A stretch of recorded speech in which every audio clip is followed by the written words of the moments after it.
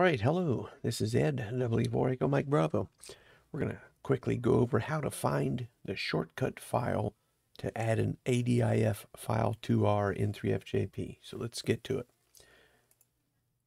We're going to hit File, Import, ADIF, and we are looking for adding the FT-8 log.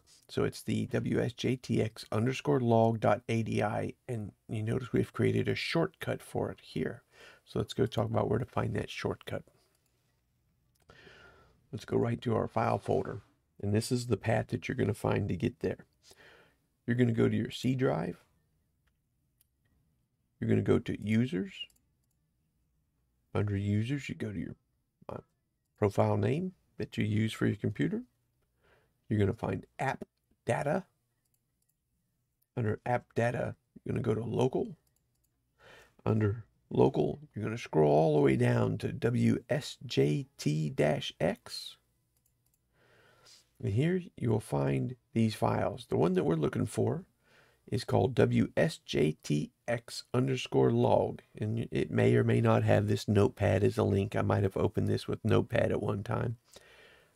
But it's an ADI file, WSJT-X _log, all lowercase. That's the one you're looking for. And you're going to simply right click on it. And you're going to hit create a shortcut. And then once you do that, you can just drag that over here, and we'll just stick that on our desktop for a moment. Okay? So WSJT-X _log, all lowercase, right click, create shortcut, and I drag the shortcut over to my desktop. And I can close that out. Now I can open up back to my log again. I can even make my log a little bit smaller just in case. File. Import ADIF. Import what? Well, grab that and put it in there. So there it is. Now I'm going to go ahead and delete that one because I already have it in there. But there is the file right there. And that's all you have to do.